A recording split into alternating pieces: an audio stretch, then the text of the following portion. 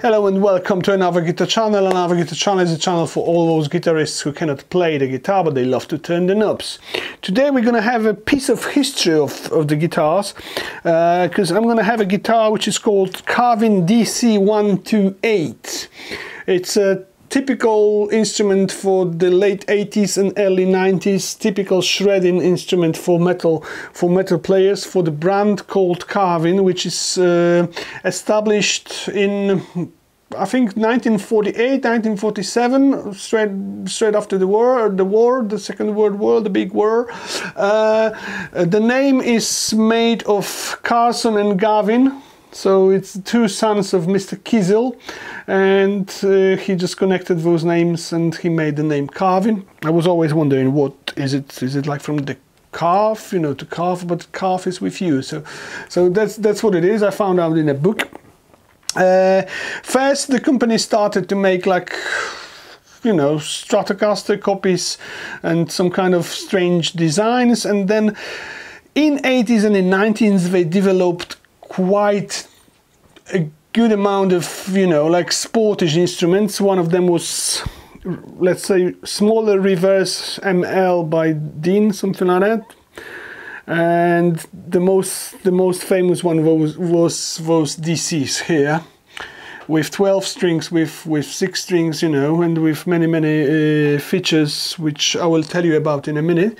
The main users of those guitars was, for example, Lita Ford, Alan Holdsworth, of course, Jason Becker, and actually, you know, lots of shredders from this era was using Carvin instruments. Carvin was as well making Legacy, the amplifier for Stevie Vai. I think he's still using it, and at the moment Carvin is not making guitars with the name Carvin. They came back to the name Kiesel from the name of the founder, of the father of Carvin, of Carson and Gavin Carvin. English is hard language if you're not English, or American, or Australian, or New Zealandish. And actually, so they came back to the name Kiesel at the moment, and they're making mostly handmade custom orders.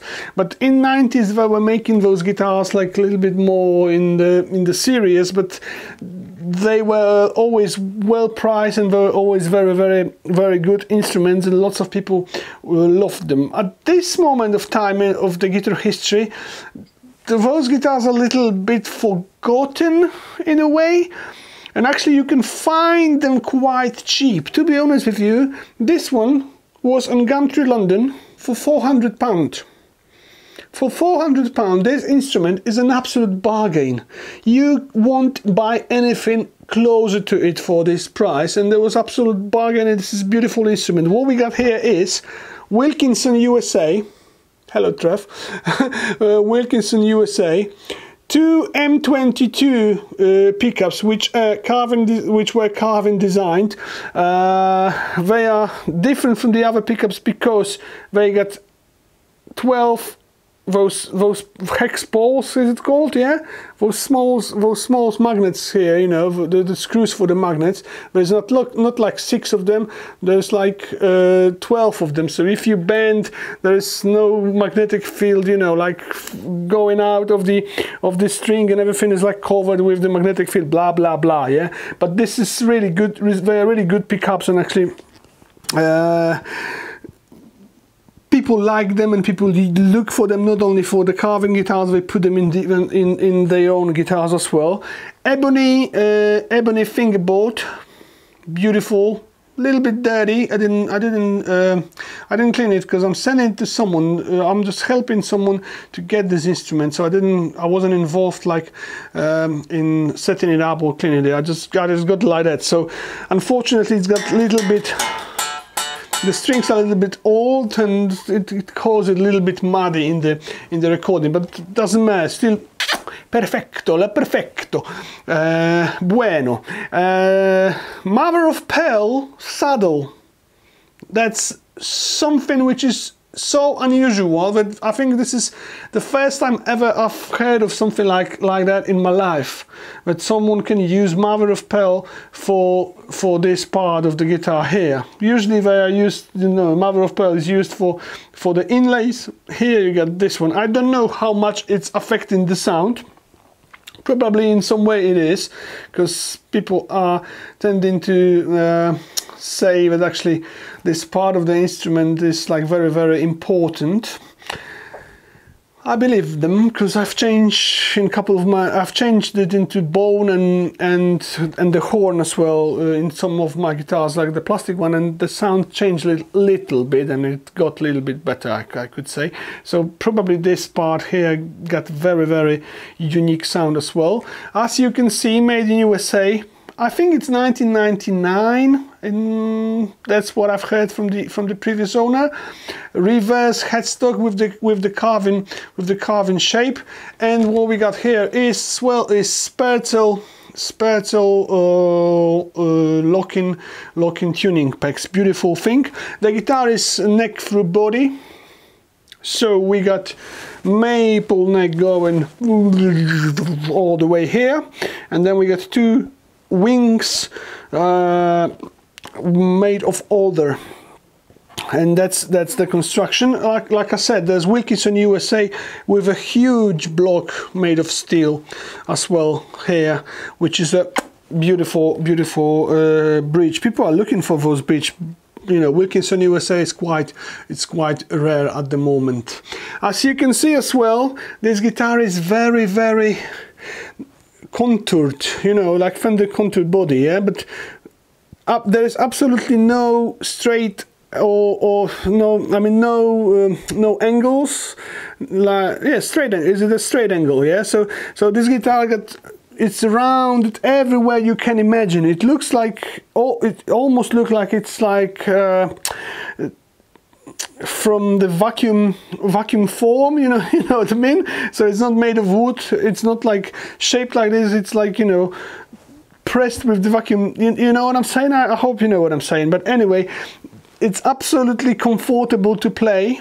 Everything is so smooth and nice here that actually you got no problems with something, you know, like scratching your arm, or, you know, like making you not being able to reach something or play whatever you want, because everything here is so smooth and nice. Of course, shreddish neck for metal shredder, for metal shredder, so quite wide and quite flat here. In this instrument, as you can see, we got one huge toggle switch to switch between the humbuckers, normal stuff, volume and tone, and those little switches here are making like single coil, so they split the coils in the pickup, so you got 8 different sounds coming out of the instrument, you know, like bridge plus neck, then you can have configuration with single coils, so the same neck, bridge, and neck, bridge, and then you can add 2 more, one like that and one like this.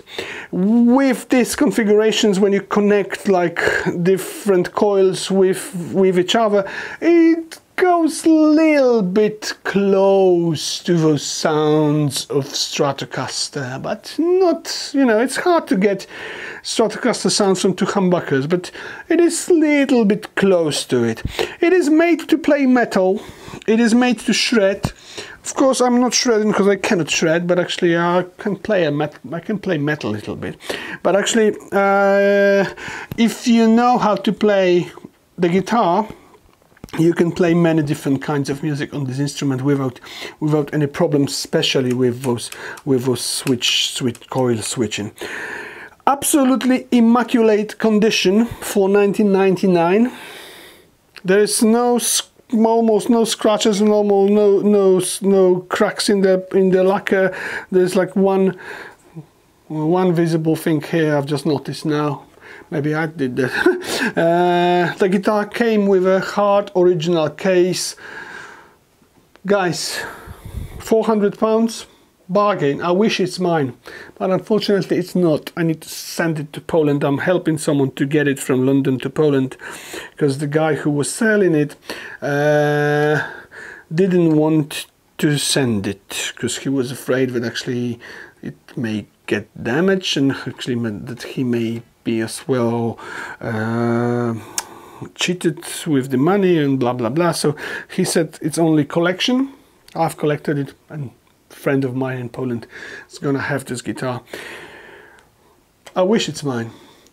What I can say as well, as you can see, it's quite dirty here. Like I said, I didn't clean it, the fretboard, but the previous owner said those frets are made of steel. I'm not sure about that. They don't sound like the steel frets because steel frets got this crispy trebles, which I don't like, and I would spot it. And the owner now said that actually the guy who owns it now, the guy who bought it, he said that actually he was looking for the catalogs and for the information, and actually they didn't make them steel in this moment. But anyway, in this moment, it's a good band, by the way. But anyway, the condition of those frets for what is it, 30 years now, 20, what is it, 2009, 2019, 20 years, yeah. I got always problem with counting the time like that, because you know, if you were born in 70s, you still think that you're 28, and actually it's not like that because you're 43. But anyway, those frets are almost like new. Beautiful instrument, beautiful, amazing instrument with like a history of the guitar. Anyway, thank you for watching. I hope that you enjoyed this model, and actually, if you got Carvin by yourself, if you want to write something down about Carvin, or maybe even Kiesel instruments, feel free to join us in the discussion below in the comments. I've recorded it with 6505 by PV with lead channel and with clean channel, and then I press as well the crunch channel, and the clean sounds which you're gonna hear, and the camera will be on the headstock. That's recorded with Roland JC Jazz Horus 160 4x10 combo with 2 microphones in stereo. So one microphone, I think it's Cobalt by Electro Voice, and the other one is AKG C3000 or something like that. Thank you very much. Thank you for watching another guitar channel. Bye bye bye.